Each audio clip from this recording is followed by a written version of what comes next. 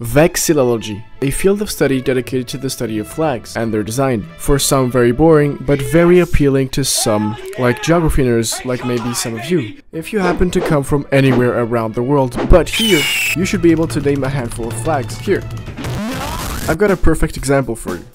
What country is this? Go on, no one's judging you. Come on, say it out loud. Wrong, it's not Indonesia. It should be blatantly obvious that this is the flag of Monaco, because the red is slightly darker and is more squarish. Jokes aside though, this is a perfect example of how bad a flag design can be. Just two colors arranged horizontally, making it confusable with just about anything, but on top of that, it's very boring. It's the biggest piece of dog shit. I mean, look at this flag, Wales. It also has two horizontal colors, but it also has a fucking dragon. I mean, how cool is that? So you guessed it, today I will be ranking flags from S to F, with F being for lame-ass flags that deserve to be redrawn, and S being dedicated to flags that deserve to be displayed in an art gallery. Actually, you know what? Let me add a row above S tier. Now, just something that I want to point out, I'm not ranking flags for their flag appeal, but more for their overall aesthetic as a flag. I'll be going through every continent starting with Europe. Now, don't think Europe is first because it has some very nice flags. Hell no! I hope this guy gets banned from Twitch. Europe might be the lamest out there. I mean, look at how many flags are red, white, and blue. Europe just looks like a tube of fucking toothpaste, and same goes for all tricolor flags. So I think I made myself clear. Luxembourg, France, Russia, Austria, Latvia, Netherlands, Poland, Monaco, Lithuania, Ukraine, Hungary, Italy, Germany, Belgium, Bulgaria, Armenia, Romania, and Ireland. D tier for unoriginal flags. Oh shit, it looks like my whole audience has been offended. I mean, nothing personal. Please do not unsubscribe. Now, there is one exception though. Estonia. I don't know how, but the peaceful combination of white, blue, and black just makes it so appealing to look at. Decent tier. Now there are the Nordic flags. They are really loved by everyone, and me included. Especially Norway and Iceland are decent tier, being tricolor. Then Finland is... I mean, it's alright, like... And Sweden and Denmark are unoriginal tier. Sorry, I just find them ugly as shit. Why do you say that kind of stuff, though? Like, what kind of parents do you have? Like, who raised you? Why would you say that? Now, the British flag. Even though my French side urges me not to say this, but this flag is a masterpiece. I mean, the combination of three flags, Northern Ireland, England, Scotland, and Wales... Okay, maybe not Wales, but into such an iconical and original design makes it sublime. Vexillology climax. Yes! Hell yeah! Hey, come on, baby! Come on! I know the Balkans are not the best place to live, but boy do they have nice flags. But look at Albania's flag. A bright red background with a two-headed eagle. It is just majestic. S tier. Then we have Serbia, Montenegro, Croatia, Slovenia, and decent tier. Bosnia is a one-of-a-kind flag, really original and belongs in nice tier. And it's already obvious where Wales is gonna go, S tier.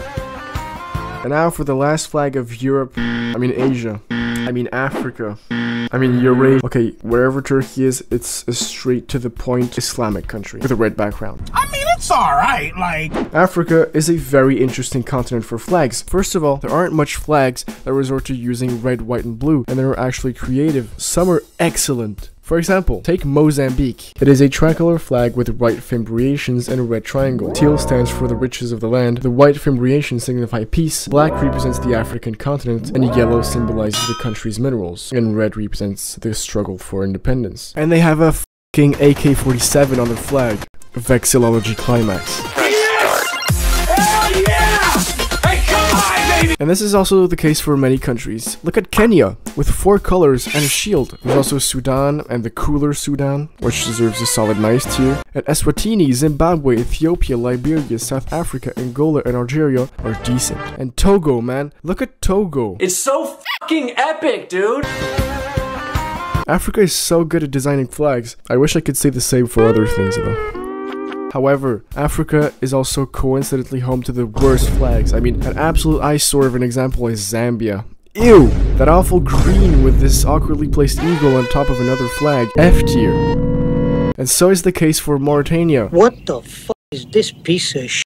What is this? You could have chosen any color, and you chose the ugliest shade of every color of your flag. Green, gold, and red. And Africa doesn't come with the usual tricolor countries like Mali, Ivory Coast, Nigeria, Guinea, and Chad?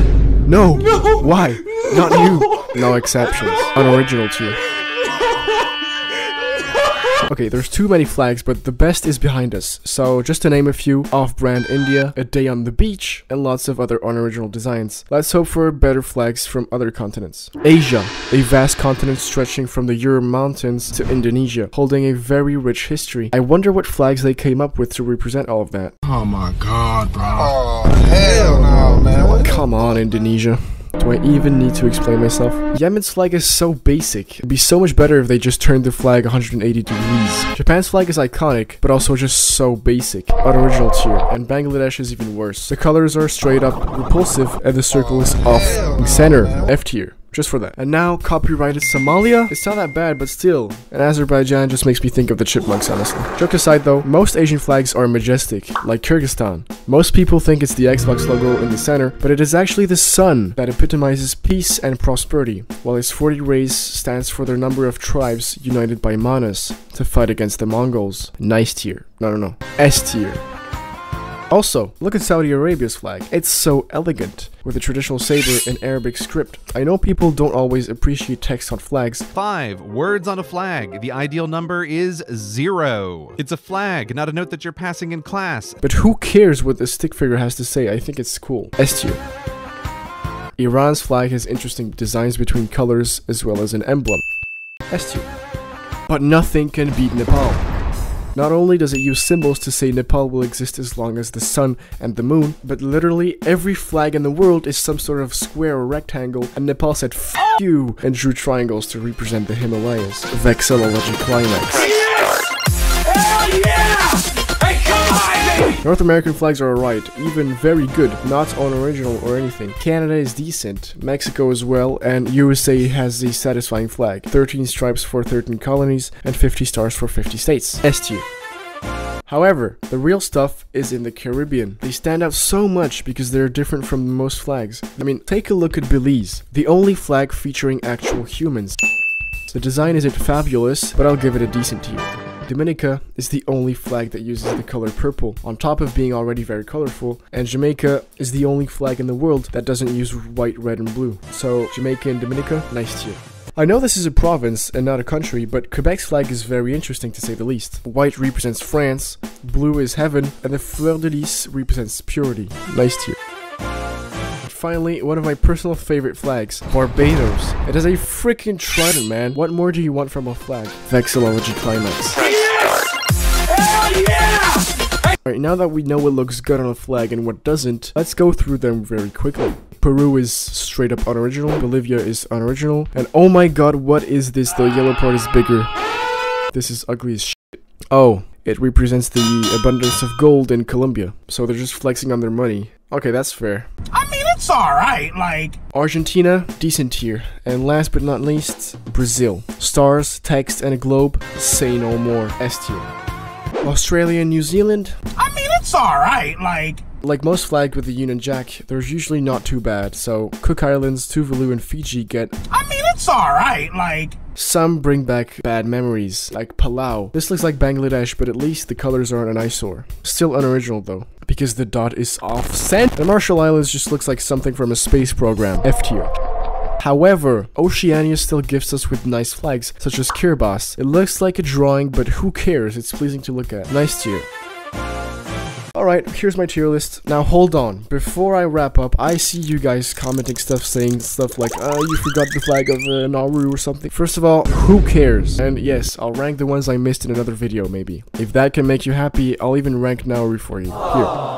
It's still F tier. The flag is f***ing ugly. Who puts a random yellow line and a star as a flag? Anyways, if you haven't already, please consider subscribing and leave your like and blah blah blah blah blah. Goodbye.